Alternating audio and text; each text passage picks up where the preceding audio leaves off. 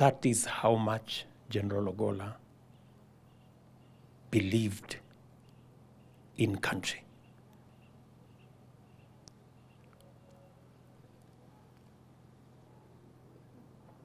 And because he passed on duty, we celebrate his life in a very special way. He was not just the head of our military. He was not just in office. He died on duty, active duty. That speaks volumes of what General Ogolla is.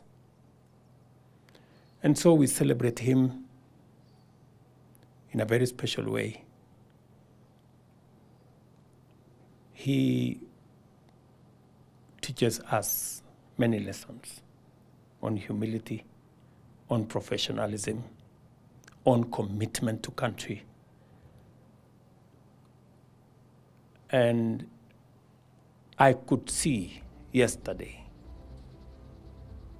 on the faces of his military colleagues, generals who ordinarily would be hardcore people, you could see broken souls because they had lost a leader.